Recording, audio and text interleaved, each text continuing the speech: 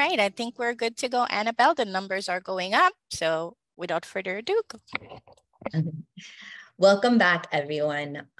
You are now in the panel presentation. I know the time has flown. You can't believe that it's already 11, but it's true. It is already 11, and we will start our panel. For those of us that weren't here earlier or joined us a little bit late, I do want to give you just a brief summary of what to expect. We have 4 expert panelists with us today. We have the authors of the Ages and Stages questionnaires, Liz Twomley and Dr. Gentina Clifford with us here today. I think I saw Liz waving. And we also have Ms. Christina Smith. She is one of 2 Florida ambassadors to the CDC's Learn the Signs, Act Early initiative. Welcome, Christina. And we also have Sandra Bermudez, the president and CEO of the Lucy Project. These expert panelists will be here with us, sharing not only their knowledge, but answering many of our questions and responding to some commonly held beliefs. We may call them myths. For the sake of fun, I'm going to call them the lies as part of our 2 truths and a lie. So the title of this panel presentation is that, 2 truths and a lie. This is a very fun game that you may have played growing up, where someone shares 3 statements and one of them is a lie, and you have to figure out which one it is. I'm going to kick off our discussion with 2 truths and a lie, but don't worry, no one has to come up with 2 truths or a lie. I know that's a lot of pressure. Okay, so let's get started. Most children reach milestones exactly when we expect them to. Developmental screenings tell us about how a child is learning and growing. And then the 3rd statement is, if the children you love and care for have not reached an important milestone, it's not a big deal. They'll catch up. So you've been a part of 2 trainings today, and I'm hoping that one of the big takeaways that you got with that was that these state that it is true, developmental screenings tell us about how a child is learning and growing. And that it is also true that most children achieve milestones when they're expected to. Some will reach milestones a little bit earlier than we expect them to, and others may not reach developmental milestones when expected. So both of those statements are true. However, the statement that said, if children you love and care for have not reached a milestone, it's no big deal, they'll catch up, that is not true, or the lie per se. That is a commonly held belief, misconception, and or belief. And so today we're hoping to kind of dissect some of those and hear from the experts themselves. Our panelists are not only experts in their content, early childhood development and exceptionalities, they are also experts in their experiences, because they are mothers or caregivers to children in their lives. And so I'll go ahead and get us started with some general questions that I would love for our panelists just to kind of chime in and answer if they feel comfortable. I'll follow it up with some specific questions to each of our panelists, but at any point, as a panelist, you can jump in, interject, or if you're itching to just kind of add to something a fellow panelist has said, please don't hesitate. We do have my colleague Eileen Suazo monitoring the chat for questions from you, the participants. So this is your opportunity to ask us and ask our panelists anything that has been weighing heavily on you. Eileen will be the one reading these out to us, and we'll be able to build on the conversation. All right? Okay, so here we go. Again, this is a general question, and feel free to jump in and answer. How do you balance communicating the importance of early detection and intervention while ensuring that educators and families also understand that all children develop differently and at their own pace?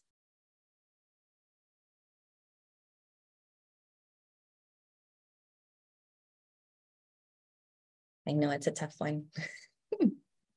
I can start. Oh, okay. Sandra can start if she wants. It's all good, Christina. Go ahead. So basically, as far as it comes into literacy, we more often than not get parents that are already very worried about their children. And more often than not, by the time they reach us, they tell us that they have been told that their child is a late bloomer and that they're going to catch up in second or third grade. And while there is time to catch up, that would require some serious intervention. If a child can't decode CBC words in first grade, that's pretty serious. So we want to reassure them that there is help available. But if your child is running behind in the milestones, the best day to start working on it is today. Agreed. Today. If your child is falling behind on their developmental milestones, the best day to start is today. Thank you. Christina, I know you wanted to chime in. I was just going to add to that. That's one of the things with the early intervention project that I work with the CDC, we do is provide user-friendly materials and a phone application where parents and educators actually can use it as well. Put in the information of the child. It's all anonymous, so you don't have to worry about it being shared or anything like that. And it basically will give red flags if your child is not meeting developmental milestones, and it gives the appropriate amount of time to wait. So I think I definitely agree with Sandra. My son is diagnosed with autism level 2, and my daughter actually with ADHD and recently autism level 1. So with my son, it was very classical symptoms, and so it was very hard to ignore. But in other cases, as an educator, I have run into discussions with caregivers, oh, but we can wait for speech therapy, or we can wait for these things. And I think what I tell them is you can wait, but their peers are already going to start meeting more milestones and developing. And if you get the interventions that they need now, they will be more likely to not suffer later with, falling further behind, like Sandra was saying, in the early grades of elementary school. And also another thing to consider is the way that our public schools are run, and schools in general, they have to have a certain amount of time to take data so that they can provide the correct interventions. And so that's also quote unquote waiting time. It's usually around 6 weeks to 6 months that occurs. So I definitely agree. The best day is today, and just try to provide the information in a very user-friendly, warm, compassionate way so that, the parents and caregivers also feel seen and heard in their concerns because they are the experts on their child. Thank you. Thank you so much. And I think this, you mentioned that this wait and see approach is one that has been brought to you often. And I think Sandra mentioned the same thing, by the time families reach them, they've been told, that the child would catch up, or that they still needed more time. Would you say that that's the most common misconception around screening and early detection? The wait and see. I think so. I think we just think of, sometimes as children as these, just little people. Well, they are little people, but that they have all this time to grow. And that's absolutely true. It's just that, we also like to say to parents, there's so many things, like little health things or ear infection, small things that we want to make sure are not playing into what's going on with their child. And that the things we do with kids at this age are just fun, developmentally supportive activities that aren't scary or weird. And we're just trying to ensure that all children have that opportunity. And I think going back to a very simple statement, if you can frame it for parents, just that it's the most rapid period of brain development in a child's life. So we don't want to wait. We want to get on it as quickly as possible because there's so many things we can do. They're simple, they're fun, they're interactive, and that we just maximize that child's ability to really flourish. And so we want to do that as early as possible. Thank you. Can I piggyback on that too real quickly? because I think this is such a great question. And I think a big part of it, I've heard people talk about, it's important to be able to talk to parents warmly and reassuringly, and there's fun things to do.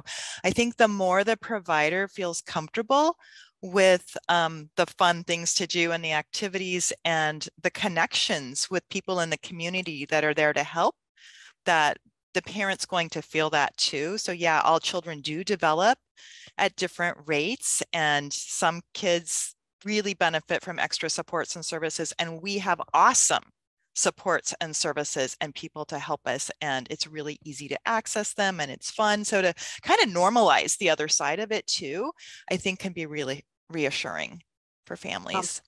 I absolutely agree. And I wanted to mention that very often we see parents that don't want to know. In the case of dyslexia, it's something that runs in families.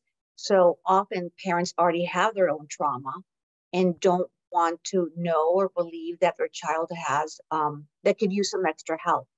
And I think the way we deliver this information is very important, that they realize that we are here to support all of you, and that, believe it or not, this is pretty common. I think it's sharing our own experience here as experts, but also as parents, is incredibly helpful for everyone. We need to get rid of the stigma. It's very common.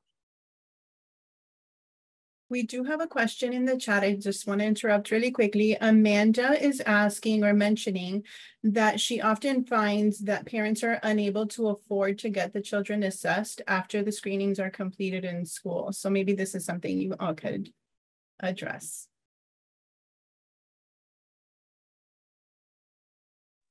So I worked with this quite frequently as well in early childhood. And I think for the different places that I've worked, I created a community resources binder, if you will. It was like a live binder. And I would ask pretty personal questions like, what health insurance do you have, and things like that, so that I could put them in the right direction, because different providers provide different services to different insurance companies. But there are a lot of free services, especially in Florida.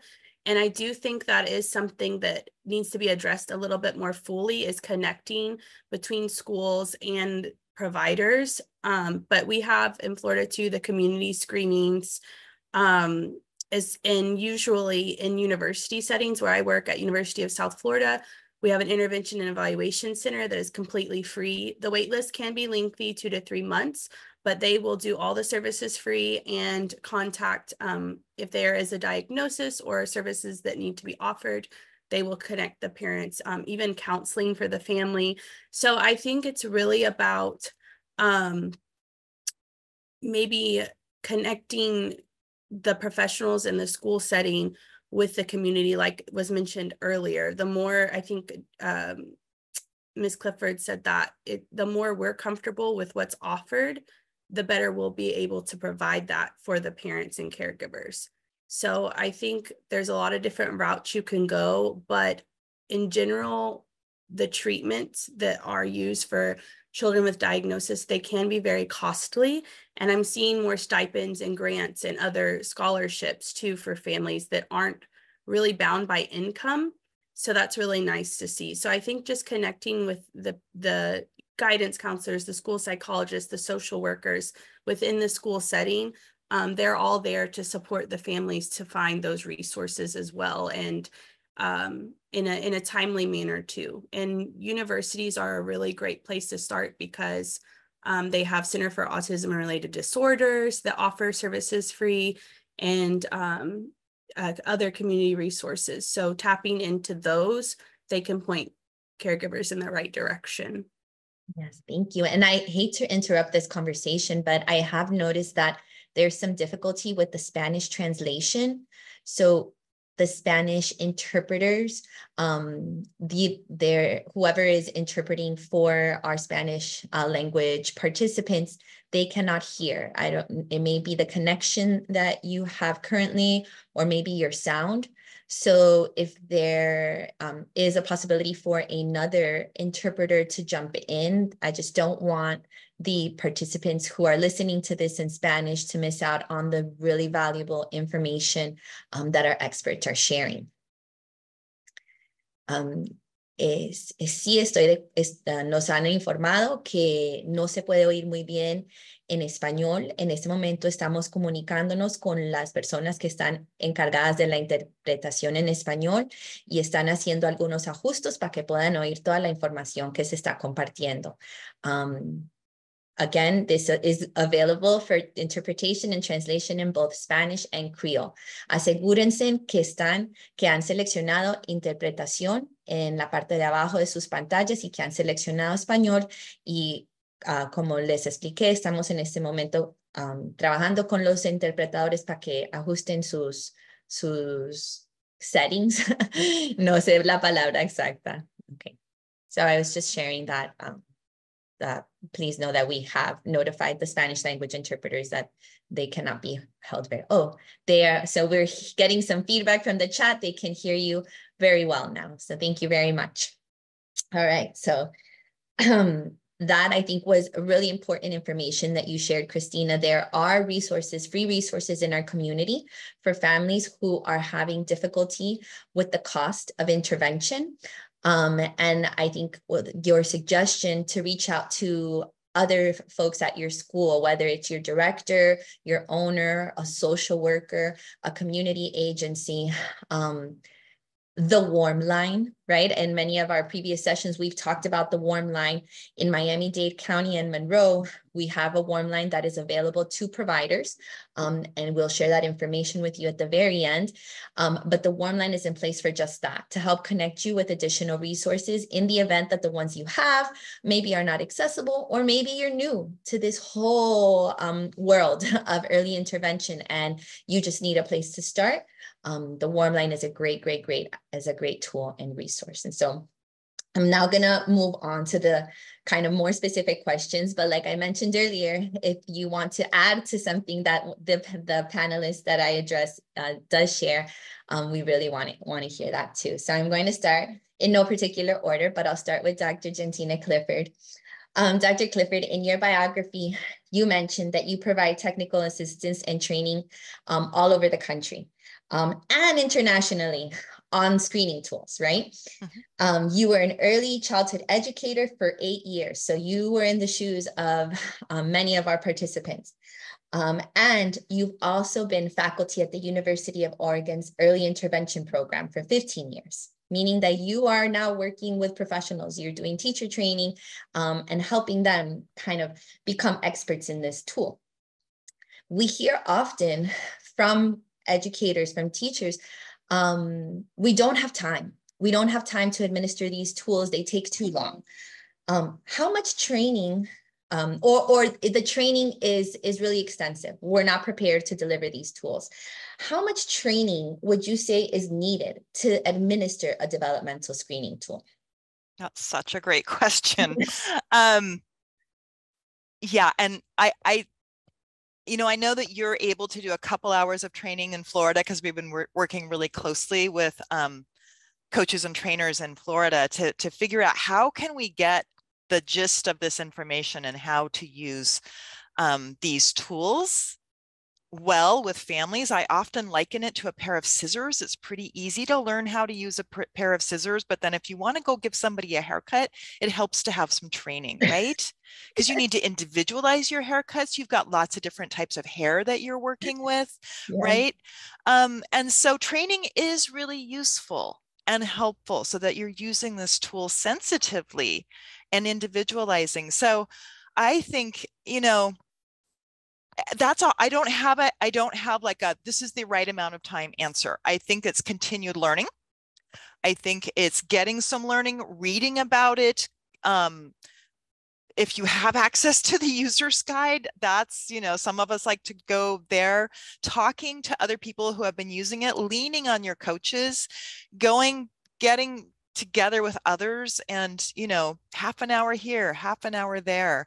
I think 2 hours is probably a good amount of time to really get a sense. Liz, I see you shaking your head too, nodding your head, not shaking your head, because this is something that we talk about a lot. How do we get this support to providers. So they really understand that this tool is there to be used in a positive, strength-based, family-friendly way. And we're identifying strengths as well as helping to identify areas where support could be helpful. And we're using it in a positive, I want to help your child way. So I don't really have this is the amount of time that it takes. And I also want to acknowledge that I know that early childhood providers and childcare providers are super busy and they've got a lot on their plates. So we recommend kind of, sending it home, getting parents to do it. They can see a lot of things, and then setting up activities, doing it in the classroom. Like, don't pull kids out to do it.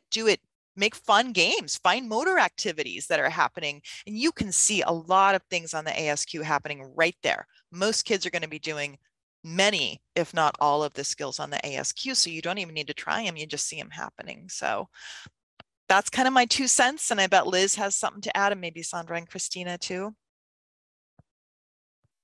Yeah, that's totally true. I agree with everything Jantine is saying. It's hard to set a time, and what we've tried to do in Florida is say, as providers and teachers, really, if you can learn how to introduce this tool, like you understand the tool, you can introduce it to families in a simple and positive manner, that this is about supporting your child in the classroom. And then it's just a matter of really, supporting them to try activities with their child, or making sure that you do provide those opportunities in the classroom and see them. That's really all it is. It's a very simple questionnaire. The complexity comes in how you support families and how you talk about screening in a way that's non-threatening. So, in Florida, your ELC can then pick up a lot of the interpretation and help with that piece and the next steps and support you in that. And like Jantina was saying, leaning on those coaches is really important. But if you can just get straight, what is this tool? How do I talk about it? How do I, reassure parents and support them through this process? That's really your role. And so hopefully, a couple hours of training helps you have the language you need to really help getting that ball rolling and supporting families. Thank you. Thank you so much. I heard both of you mention the importance of including the families in the screening process. But we've also heard from many of our early educators and early child care providers that the responses of families may not be the most accurate. The parent has completed the screening tool and they've said, child is doing XYZ, but that's not happening in my classroom. I don't think this is an accurate screening. Would you say that the results of a screening tool are more accurate or valid if they're only administered by teachers or educators? No, Liz? I don't think we would say that.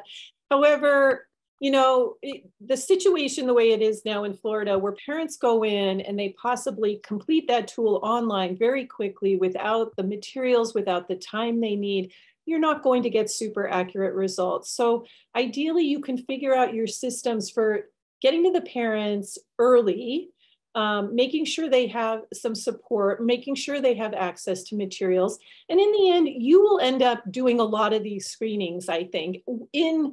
But we do want you to engage families, let them understand what the tool is, have that opportunity to meaningfully help complete it, and the support they need to complete it, or that's fine too. But right now, I think some of the inaccuracies come from the fact that they're just done way too quickly online after a long, process of entering information. And that's not going to make for an accurate screening. These tools they do take some time, especially when you're preschool age, to try items and really think about it.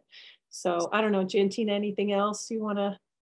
No, I would second everything that Liz says too. I mean, the only other thing that comes to mind is, teachers can complete these tools and they see kids do a lot of things. So, and I think that the hurried nature is when errors are going to happen. You're not going to see a child do something. And then if they're getting a lot of not yets on something, then it's maybe looking like, you're going to your results might not be accurate, or parents are guessing. One thing that I do like to say is if teachers are completing the ASQ, so if a parent defers and it falls on the teacher, put yes on everything you're seeing the child do. You know, sometimes if they're starting to do it, but if you're not seeing a child do a skill yet on the ASQ, I think it's really nice if you can resist the temptation to mark not yet and put a question mark there. And then that's your opportunity to follow up with a parent and say, hey, we're seeing your child do all these amazing things. They're doing this, they're doing that, they're starting to do this at school, but we're not seeing this yet. And I wanted to reach out with you because you're the expert on your child's development and say, what are they doing at home? You know, because some kids, it takes a while to warm up at school. There may be things they're not comfortable doing yet. Are you seeing this at home? Can you help me complete this? So I just say, you know, if you're not seeing it at school, don't mark not yet. Keep that door open. That's your opportunity to partner with a parent and let them know they're the expert and you respect that expertise and want to include them in this process. Thank you. Thank you, Dr. Clifford. Oh. Earlier in our introduction, we talked a little bit about having these conversations with families. And just like you mentioned, not just to celebrate the milestones that they have reached, but to start asking questions about the things that maybe you're not seeing. And I think that that's an important transition for us to make as a community here in South Florida. And I know that our screening team is up to the challenge. You know, how can we better administer this tool so that we're using it as a talking point and an opportunity to build a relationship or to start communication with families if we haven't already. I had a question specifically for Miss Twombly. I was going to call you Liz. For Liz. You train and you provide technical assistance and training as well. You're doing it in diverse settings, not just with educators, but social workers and other professionals. What do you think has been the most effective support you've given to help teachers with the ability to assist in identifying and assisting young children who may need additional supports? So your past screening, what are the strategies kind of for working with children? And is that? What have you seen has been, I guess, what support that you have provided has been the most effective in helping teachers kind of build the confidence that they need to have these conversations or to administer tools, you know, with confidence? Yeah, I think, you know, role playing, you know, trying out these conversations with a friend, especially if you think you're going into maybe, you know, a conversation with a parent who is really, you know, where it may be a little questionable what's going on. It's very gray. The child is missing some important skills so you're not sure how that conversation is going to go.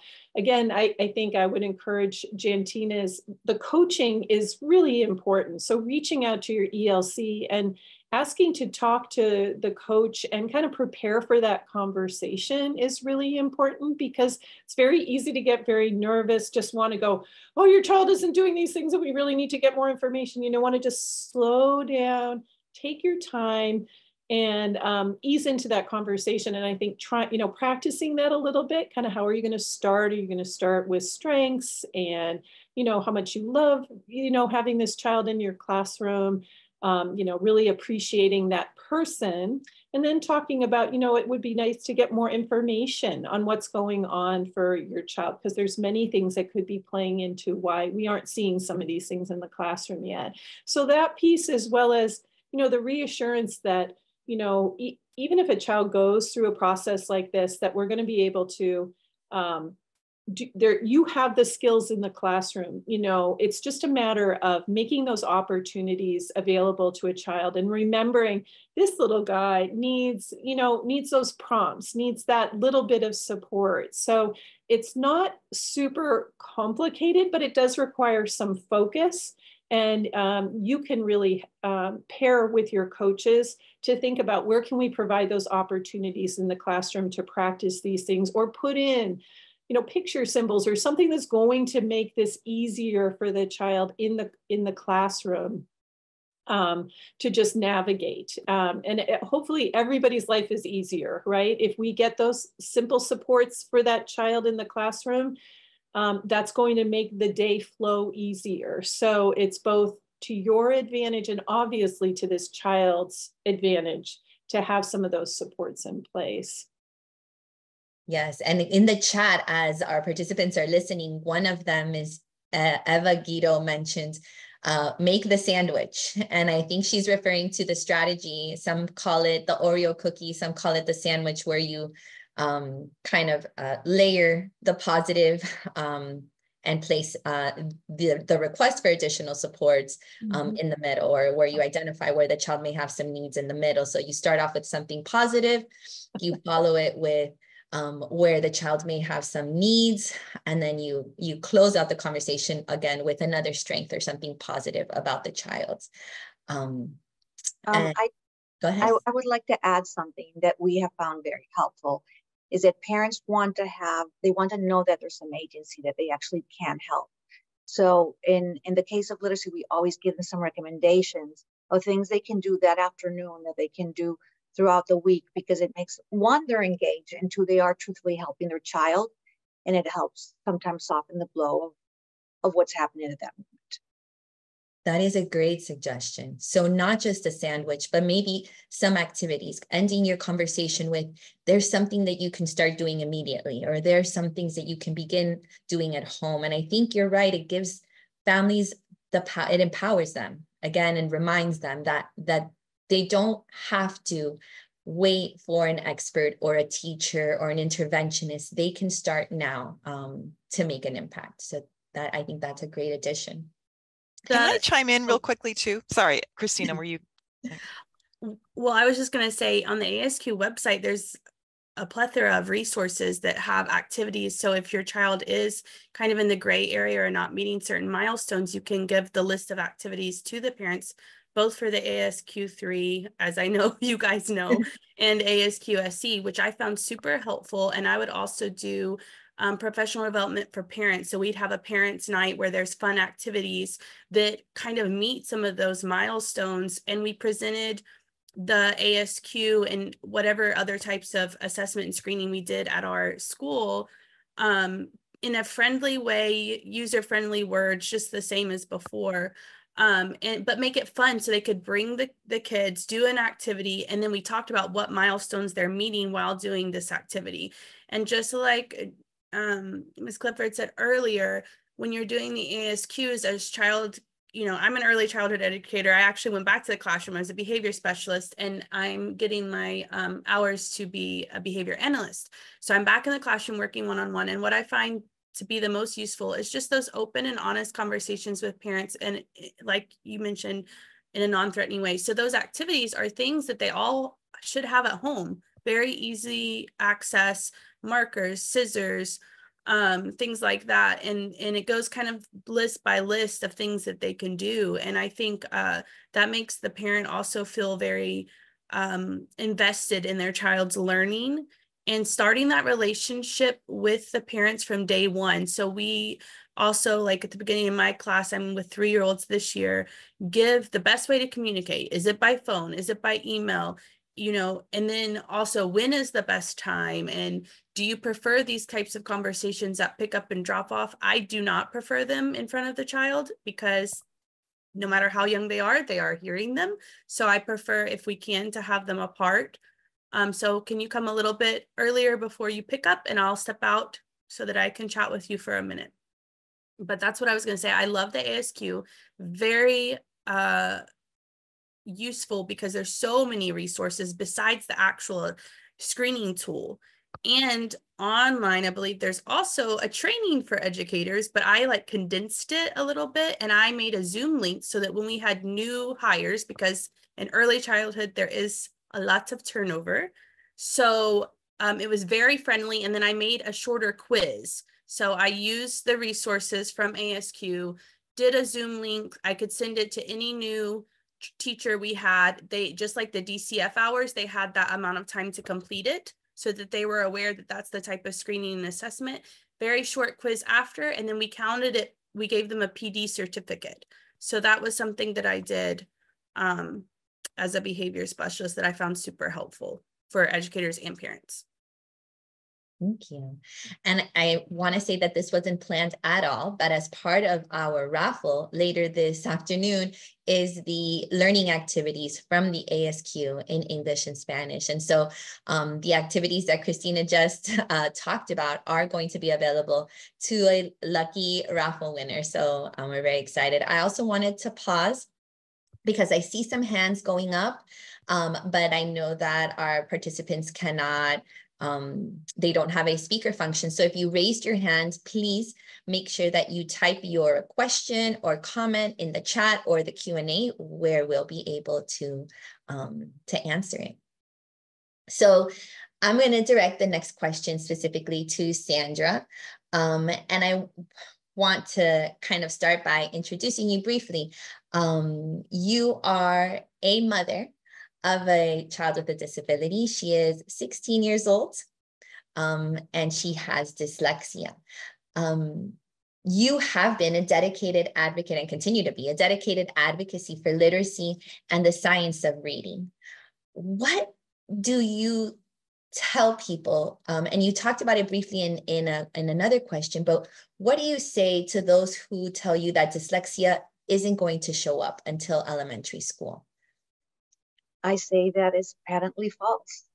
At a very young age, in the preschool years, you really can't do an assessment for dyslexia, but you can do an assessment for foundational skills that will precede the possibility of reading and writing. In other words, you can already tell if the child is being able to connect the sound of the language with a letter that represents it.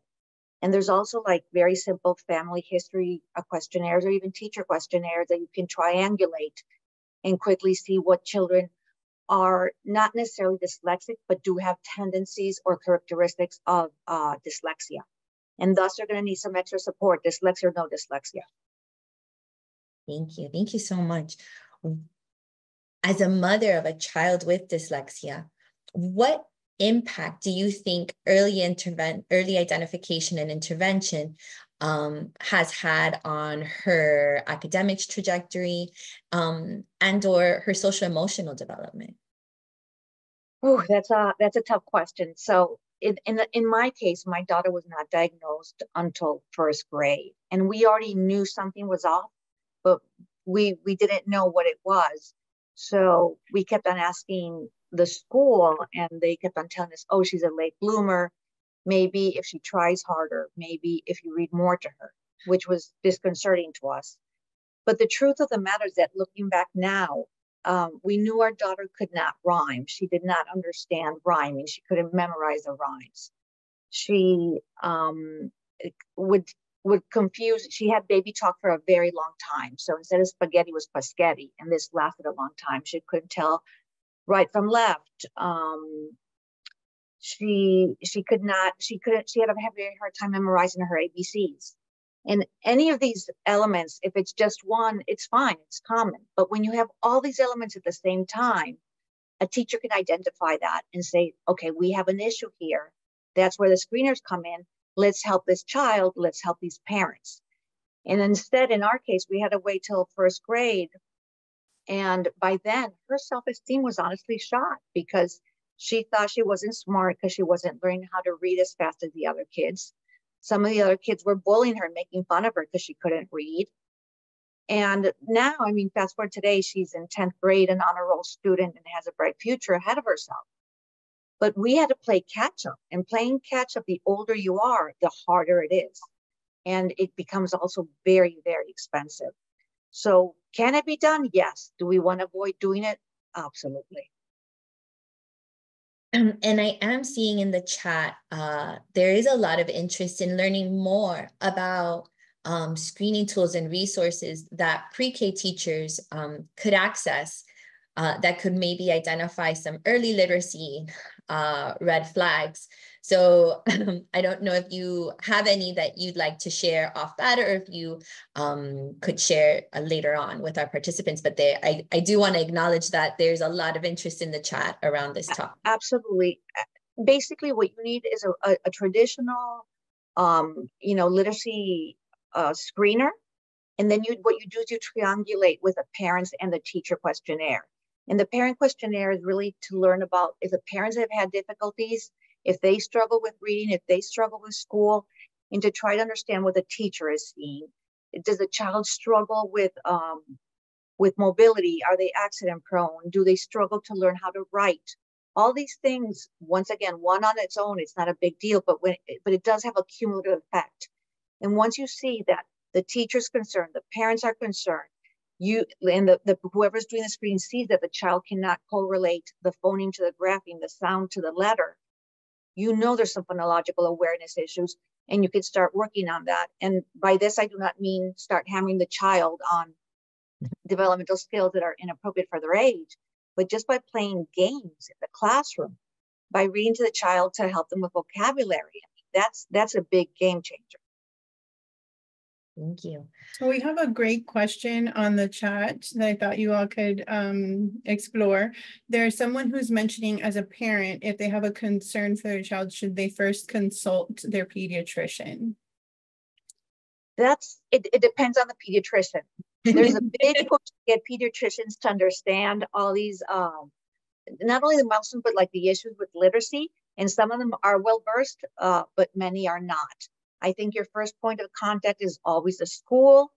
And if the teacher is not perhaps understanding your concerns, I would definitely go up to wherever it takes, because as I said before, the time to take care of it is now. And it does take quite a bit of agency and advocacy to speak for your child. But as always, we are the experts on our kids. We are the ones that know. So it is our job to push. I would like to add also that there are many websites, including ours, lucyproject.org, that speak about the science of reading and how children learn how to read. And I think that's a first step to understand. Thank you. I think sharing that information about your website is really important. And thank you, Eileen, for adding it to the chat. We do have some of our participants that really want to know more about early literacy and any type of tool or screening assessment that can help connect families to supports if needed. The question that came up in the chat was actually part of my list of questions. So thank you to the participant who asked it. And I wanted to pose it specifically to Christina. Some professionals and some families think that physicians are the only ones who can and should refer children to early intervention. I know that Sandra shared, that this isn't necessarily true or has not necessarily been true in her experiences as it relates to dyslexia. How do you think that is true as it relates to other areas of development? Is the physician the best referral source? I agree with Sandra. It's really not, and it's not to discredit the many years that doctors go to school and what they learn. But what I'm seeing, especially with my work with the CDC, we're trying to bridge that gap and give some curriculum enhancements to resident doctors and things like that about early childhood, because in my own experience, probably similar to Sandra, like I said before, my son was diagnosed at 2 years old with autism spectrum disorder, but I knew at 13 months old. I studied psychology and worked with autistic individuals pretty much my whole life. And so it was very difficult to get him diagnosed. And luckily, I was able to get other therapies. But I think the misconception about that comes kind of like as a societal view. Especially with early childhood educators, our education is pretty varied. You can have, different associates, you can have a certificate, you can have a bachelor's. And so that is difficult, but I think we really have to advocate in our workplaces and say that we are specialists in this. We study, we do this many hours of professional development, and we are the advocates too for the children in our class. I always know that my classroom kids were like my kids. I would fight for them if I saw that they needed something. And it comes to in basically validating that we are a profession and that we are just like any of the other professions. This is our specialization in what we do day to day. Now, I think it's important for the community to rally together and really form a team. And what I say with my parents and my co-teacher, for example, is we're a partnership. And so if one person, you know, it's kind of like a seesaw. You know, if one person is saying it this way and the other is saying it this way, you don't really create a balance. And so with physicians, we actually came into contact with the doctor of nurse practicing when we moved to Florida, and my son still sees her, and she's technically a nurse practitioner. She's not a doctor, but she listened to all of my concerns, and she was really the first person that said, I understand, your mom, you know. And so sometimes we have to say, because a pediatrician might say, no, just like the wait and see. I hear that so many times, and you have to say it as the parent, well, I'm the parent and I want this referral. This is why I want this referral, XYZ. And a lot of the pediatricians also use the ASQ. It's very common, but they'll do it, like Ms. Clifford said, very hurriedly, or, you know, dismiss. Pediatricians also have the ability to diagnose a lot of times ADHD. And so it's just really creating that trust and partnership in the community. And I would say, you know, when families discredit that, you can say, well, you can get many opinions if you want, and you can write down the things that you're noticing and observing, and you can take my observations and you can take the pediatrician's observations. And then, like Sandra said, go to a specialist that's in dyslexia. You're looking at reading, so go to a reading specialist. If you're looking at things, for example, that are off about development, I always recommend my parents, a lot of times they'll go to a psychologist or neurologist. And I say pediatric neurology has the ability to see if there's underlying medical things that I think Liz mentioned earlier. So it's just really about forming that alliance with each other, that we're not against each other, that we're not competing for who is best. We're really creating that partnership. So I know I don't like to put the letters behind my name, but sometimes I have had to. And I have an MS, and I actually have two, and I have a postgraduate. And so I tell them, these are the things that I have done to create more knowledge and more ability to help these children and these families. And so really advocating for our field in early childhood is important. But, you know, if you think about the hours that a child spends because of, you know, the necessity of work, both parents have to work these days. The teacher spends a lot of time with your child, an incredible amount of time and love and care that we pour in.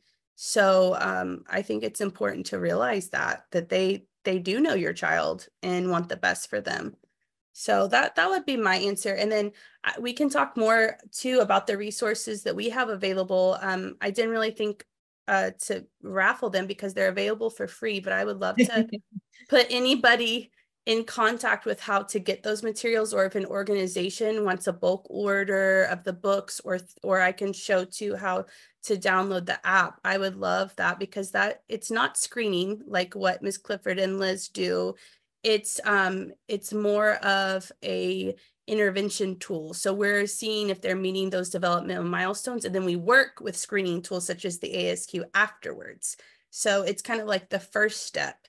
And it actually has activities and things you can do with your child as well. So that could be a nice point where the parent engages with the teacher to show what they're learning too about the early childhood development. So I think it's a partnership, and it's come a long way, but we still have a ways to go.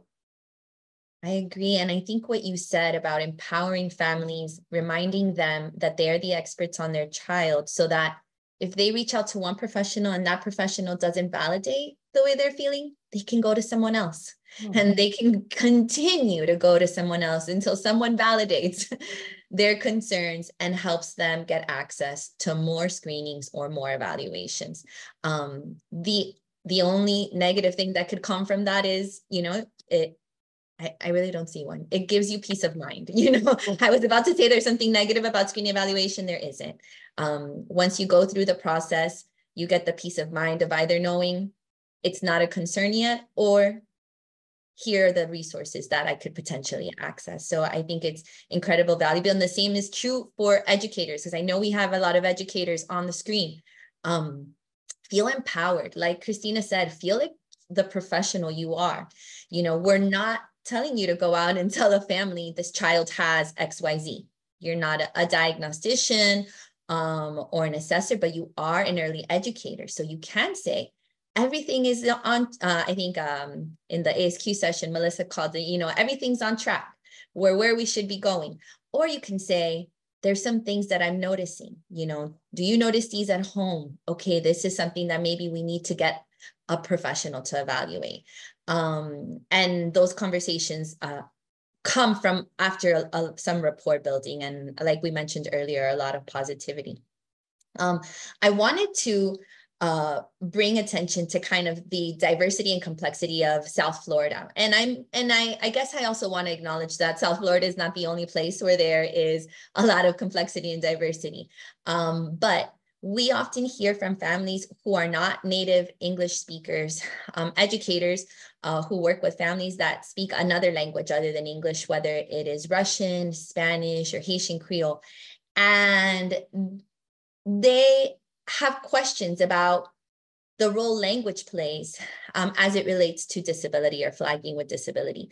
Would any of you say that the disabilities or concerns that we've discussed only show up in English or only show up in one language?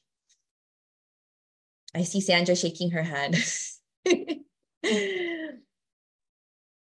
No, it definitely shows up in all languages. And at the same time, I think to dismiss someone, oh no, it's just because you speak Spanish. No, that's just dismissing the reality of the child. That's their love language, whatever the parents speak. And a disability is beyond the language. So a child who is showing some signs of dyslexia or struggles with early literacy in English could potentially also show those in Spanish. Yes, definitely. And it's just, if you are learning two languages, learning will take a little bit longer. They will catch up.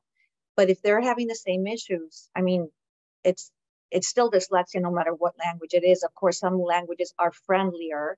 Italian, for example, is a lot easier because there's less. It's just there's an exact pattern or code that you follow. English is a bit harder. But it's still the same brain and body of the child. So it doesn't really make a difference. Thank you. Did anyone want to add to that concern about languages and development?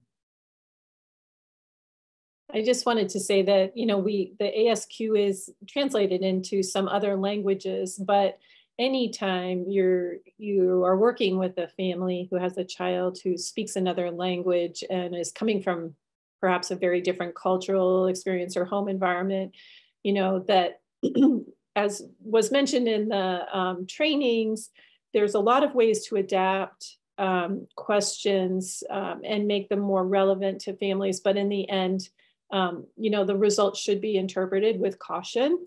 As with anything, many things play in. One of the things is going to be the home language and what's going on in the home in terms of acquisition. So again, it just comes back to if you see something, you want to get some more information and you want to go to specialists who can help you figure out, is this because it was administered in another language or because this child's coming from a different home culture? Or is there truly something that we can support at this age? So to just get more information, play it safe, just get more information. It's always a good way to start. Thank you. And I think we're now transitioning into questions about delivering supports, right? So now we have used the screening tools or identified that the child could need additional help, and you are in the early childhood classroom, right?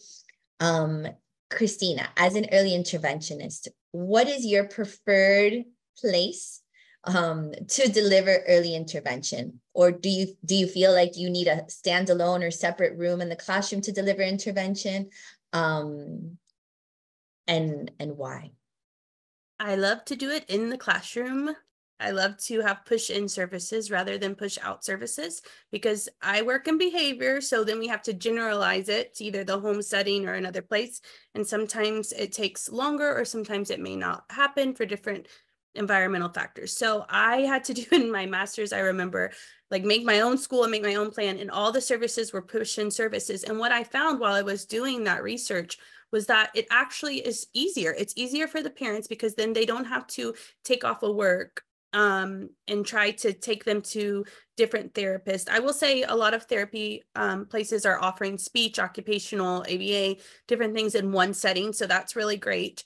But I know that when I was starting off young and fresh, one thing that I really utilized was called Kara's Kits. And so Kara's Kits was just this little bitty flip book, and you could do the accommodations. They still have it. You can look it up online. And it was literally like, for example, if they were having trouble with fine motor, cut a pool noodle and put it on the pencil and things like that, and very cost friendly. But I think that you know, it can be harder to do interventions in the classroom if the teacher does not have that teacher efficacy. They have to feel like they are able to do this. But I think Sandra mentioned earlier, a lot of things are very simple. It comes down to just educating yourself and then following through with that. But yeah, as an early interventionist, I've made fine motor bags to send home with parents and basically said, here are some things like a pipe cleaner and beads, and you can do this while you're cooking supper. Because I know as a busy mom, my son at one point had 7 different therapies, and it's very difficult. And so I went to the stove and I set him up, and then I, you know, set my daughter up, and then I cooked dinner, and they were still engaged. They were, and, you know, make things that are interesting for the child. So if I'm going to make something for a child to cut, what do they like? What characters do they like? What you know, themes do they like?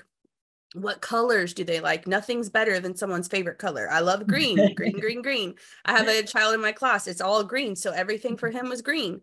And I think just really tapping into the simple things, the Dollar Tree, you know, as your best friend as an educator, and you can find things that are really relevant. And if a family, for reasons of, you know, socioeconomic reasons, cannot afford a therapy, there are things that you can do in the interim until you can get those therapies that are fun and engaging. That I remember too, one time for the toddler class was struggling. It's a tough age. You know, I never did toddler classes like as a teacher, just administrator. But I would say, okay, that Lysol, you know, where the wipes come out. Okay, we're going to put some scarves in there. And then they would pull them out. And that literally costs maybe $1. And recycling things and using things and that are already available to you. So I think, and that was a long answer, but in short, I think doing it in the child's natural environment is the best option. And carrying those things to home too, and giving the parents just those easy to do tools. And then they'll be like, oh, wow, these activities are so cute and I get dinner cooked. So, you know, it's a 2-in-1 for you. But I do think that is becoming more of a standard model of care, is the push-in services. And I'm really, really happy that we are moving more towards that. Not to say that the pull-out method as far as in schools or going to a therapy center is bad, because obviously we want the child to get the intervention that they need and deserve. But when we can't offer it in their natural environment, I do think that's the most effective and happiest. It is. It is the most effective and happiest. I wanted to ask you, did both of your children receive support in the early childhood classroom? And what was that experience like for you? Oh my goodness. There is some PTSD that comes sometimes. I worked at one of the best early learning centers in our town, and I worked there for a long time, and I grew as a professional there, but I would be lying if I said there wasn't some PTSD. They wanted to kick my son out almost immediately because we hadn't gotten his diagnosis yet. He was diagnosed with a language delay, but that was because the pediatrician would not help me. Yeah, so I had to remind them of laws, and that was very hard while I was working there. But luckily, I'm a tough cookie. I had to educate them. Just because my child is different doesn't mean that he can't get the help. And I worked very quickly to get him a one-on-one at school so he could be with other kids. And then eventually he went to a more specialized setting due to behaviors and things that I think he needed more help with. My daughter, it's very different. And as Sandra said, you know, we have to think about the biology too. You know, sometimes they say autism is a boy's disease because it's more diagnosed, but unfortunately, girls are experiencing the same things, but it's more internalized. So with my daughter, she's just 9 years old now. She got diagnosed with ADHD at the age of 5. She was a daydreamer. Dramatic play was her favorite center to go into. She was hyperlexic, just like her brother, and the teachers really didn't know she could read. She could read at 4 years old. And I also was hyperlexic. So I think someone else mentioned this too. As a parent, I was, you know, diagnosed with high functioning anxiety. We didn't really have all the knowledge we have now. And now I know I also have ADHD. Yeah. So going back to them partnering, I think it took a lot of education and bravery on my part to speak up and advocate for my child. And sometimes it wasn't the easiest thing to do. My daughter happened during COVID. And so when I really noticed that she was having trouble attending to tasks and things like that was when I had to work with her because my job shut down for a while. And so we were thinking more on the gifted path, but you know, children with ADHD, smart but scattered. And so you have to find the things that they excel in. Now, recently with the autism diagnosis, she's the most social person you will ever find. So there's misconceptions about specific disabilities as well. So it can be a very intricate and complex thing. And with her, she very much internalizes and has emotional disruptions, and usually at home because that's where she feels safe. And the teachers don't think anything's wrong with her because she has a hard time if she doesn't feel comfortable speaking up about what is frustrating her. Or you know, she had like 3 things in the classroom that were bothering her: the class pet, the music, and a smell. And she told me all about it, but the teacher said, why didn't she tell me about it? Or the teacher said, oh, I've had a child like that. And I said, like that? Oh, with ADHD, I know exactly what to do. She doesn't need a 504. And I said, I am going to reinstate her 504 because she does need these. And even if you can't see it, these are the things she's struggling with. And we have to remember teacher curriculum is pretty broad, and we're doing more now to include some of these neurodiverse techniques. And I think instead of judging a teacher, it's a very hard job. I know these educators on this chat will agree with me. It's a very sacrificial job. It's a very heart job, you know, from the heart. And they need support too from professionals on how to incorporate these things. They're trying to meet, for example, in my daughter's class, 20 children's needs, you know, different backgrounds. And I think we also have to think about cultural competence, because we're a bilingual family. Where my husband comes from is South America, where there's not a lot of knowledge or, you know, resources for autism. And so taking all this into account, and I guess I should have said that's where I started my teaching journey. And that's a long story how I ended up there, but I had a child in my class with Asperger's. And so there was no plan, there was nothing. I just scooted his desk close to me and I figured it out as I went. So I think you can find support in that if you create a loving and a kind and open environment and conversation with the teachers, you can figure out what works best for your child. But as a parent, sometimes you do have to advocate for that, even if it's uncomfortable. So we've had good and, you know, not so great experiences, but I will say overall, the world is becoming more accepting and is understanding that our brains are different. And if they weren't, we'd all be doing the same things and nothing would change. So I'm happy to see that. And we do need to end the stigma, because that's when we really do the best work, is when we take off that pressure of, oh, well, this person's different and we can't do it, but with the right support, you can. Thank you. Thank you, Christina. And thank you for so courageously sharing your response to that question. I want to say that I didn't mean to trigger any PTSD, but I know that in you sharing that experience, so many of our participants felt seen and felt heard. So thank you so much. I want to kind of continue what you just mentioned about ending the stigma, and tackle a widely held belief or a myth that some families and even educators have about a disability label, a disability diagnosis or label.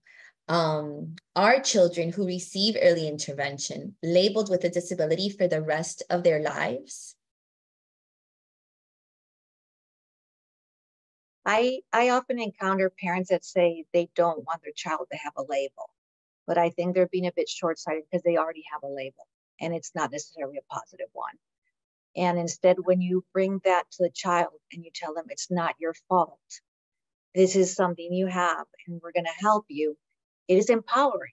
They can say it out loud and they know, no, I have dyslexia. It's not that I'm stupid. I just struggle in this way and I'll be fine.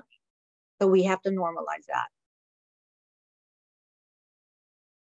Oh, wow. Yes, I definitely hear what you're saying. And I think that I can honestly say I've been working in the field for a very long time, and I've never heard a response to this question framed that way. Your child already has a label.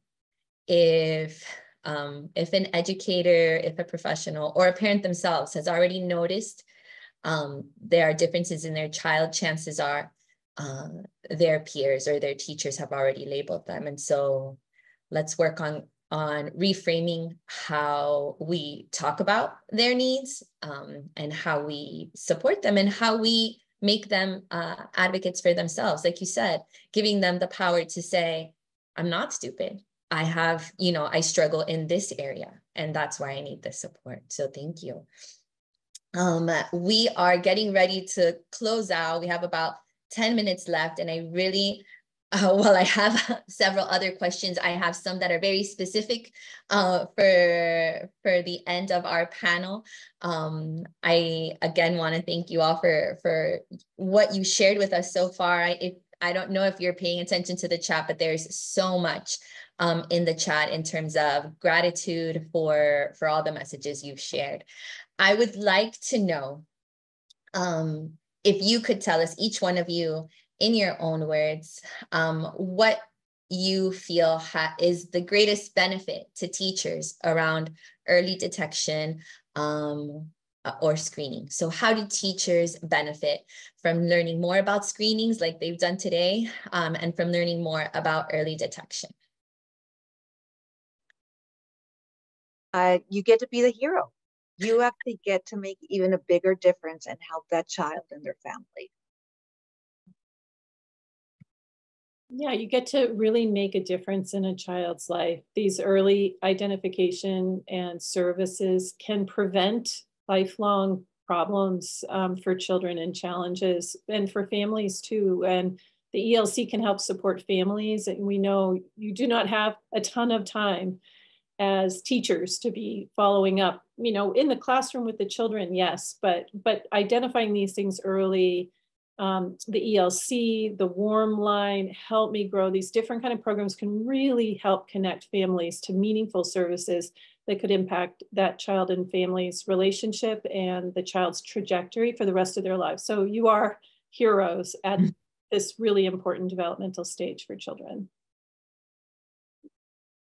I think, I'm all these different things, a mom and an educator, but I've gotten to see firsthand the children that were the most challenging, quote unquote, in my class made me grow as a person, as a professional. And I think now some of them are in, high school. I don't want to age myself, but my little guy from Peru is in high school. He's about to graduate, and his mom writes me frequently and says, you changed his life. And I think that's why teaching is so important. Everything starts with the teacher. If you're a lawyer, if you're a doctor, if you're a celebrity, you remember your teachers. So you have that ability to be that child's first cheerleader, really, in getting them started, in what is a lifelong education, really. So I think getting teachers the efficacy, feeling like they are empowered to handle whatever comes their way is really important. And I think it is the most beautiful job there is.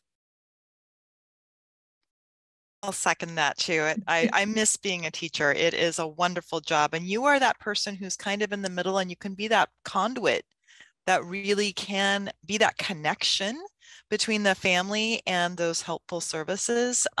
So like Liz was saying, you can make huge differences, not just for the child, but also for the family. That empowerment's so important. And I just want to, one thing that has come up into my mind so many times during our conversation, a couple different things, but one of them is the systems and the importance of systems.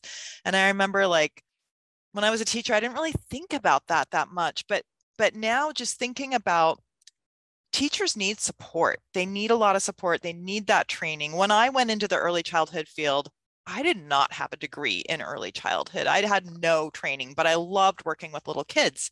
And I was lucky to work for a program that would send me to conferences and send me to these trainings and that trainings. And I was hungry for it. And I just did as much as I could. And I learned so much that way. But those things just don't happen magically, right? They happen like super screening Saturday events. That takes a lot of organization.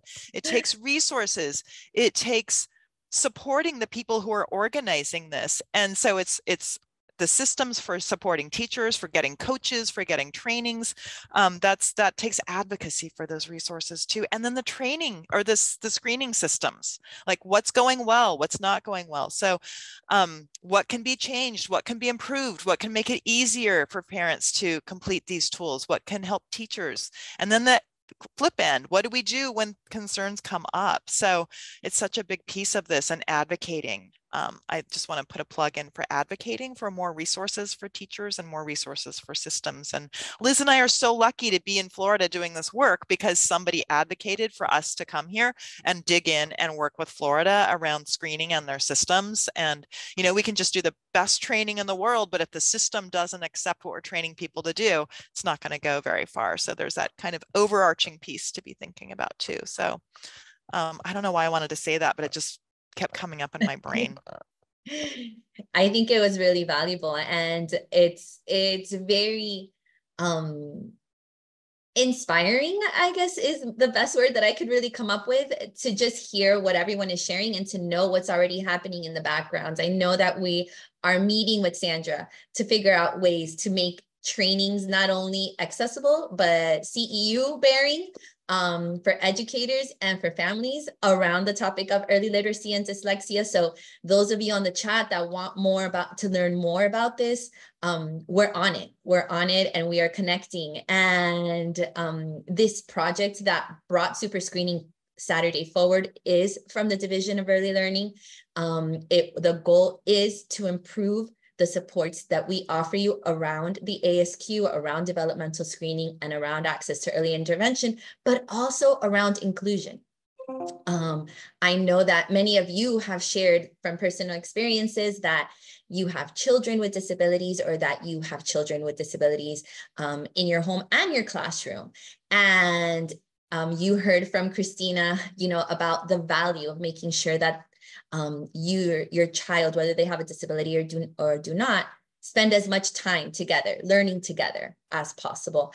And we are working on getting all of those things to you, so that you can feel like the superhero that you are.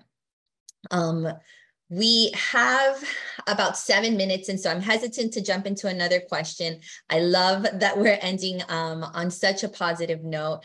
I want to take the time to thank you. Thank you, the participants, all of you who've been here with us this morning. I want to thank our panelists, our inclusion, screening, and assessment team, and our PDI faculty for all of the hard work that you put in. I want to thank all of the presenters as well from our earlier sessions. If you're still signed on, I want to thank our interpreters. Our interpreters have been instrumental in getting this information out to all of our families and our communities in their native languages. And I am excited about what sharing this information in our mother tongues, right, can do for our community in terms of empowering educators and professionals.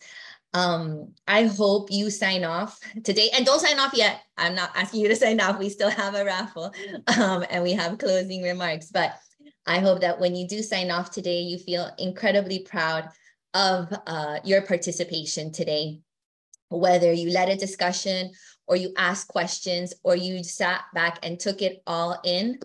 The children you love and care for are closer to reaching their full potential because of the decision that you made to join us here today.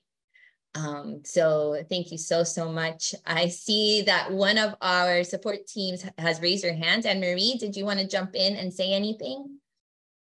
Hi, I just wanted to say some of the participants have asked where they can follow you and listen to your recommendations and advice. They're loving everything that they're hearing. So I think with Christina's suggestion and a lot of the things that have been shared by all our panelists, Gentina, Liz, and Sandra, I think it would be really great to put together some sort of Padlet or resource link where we can share this with everyone who signed on today. That contains direct links to the ASQ website, direct links to the CDC website, direct links to the Lucy Project, and other literacy resources. And so this is not something that we've done in the past, but I think that just given the engagement and the questions in the chat, I think it would be really great. Pamela, definitely jump in. I think anyone can at this point unmute themselves and share, because I'm kind of running off. I wanted to mention just really quickly, since I've been manning the chat, I just want to say, although we didn't get to every single question, we touched upon so many of your questions today. And I just want to say in summary to so much of the gratitude that I've seen in the chat, everyone has been commenting on how special this training has been, how much they're taking away today. And I just want to make sure that I mention that, and how empowered they're feeling. So that's the overall feeling in the chat. And I just wanted to communicate that to you all. So thank you so much for what you've shared today. Thank you, Eileen. Thank you, Annabelle. And thanks to everyone. I would like to mention that if you look at the bottom of your screen, there is a little button that says resources. If you click on links, you will notice the Lucy Project direct link, the Epilepsy Alliance website, and also the ASQ website that will take you directly to there. So if you visit, you will have all the resources that you need. I also, if you click on documents, Miss Bermudez was so kind to share with us upcoming things in the community, so you are able to download those. There is also a training document in there that you are able to download. So please feel free to go ahead and review all of these resources that are available to you. And once the Padlet is up with more updated resources, we will go ahead and share everything with you today. Thank you. Pamela, and I just wanted to add that we will be posting the recordings on the PDI website within the next few weeks, and we'll send everybody links to that so that you all can go back and listen to anything that you might want to go into again. Thank you, Anna. Can I put in a quick plug, just because I want to make sure everyone knows about this, because it's easy to get overwhelmed, for the ASQ newsletter? I put in the chat, please sign up for the ASQ newsletter. If you're going to use this tool on a regular basis, good, helpful information comes out. And I know that question earlier about how much training is important for teachers. This is a great resource because you'll get little bits of training and little bits of information just kind of in your inbox, maybe twice a month. And as a trainer, I swear I learn something in that newsletter every single time it comes out. So just we'll put the link in there for resources and stuff, but ASQ newsletter, sign up if you're going to use the tool.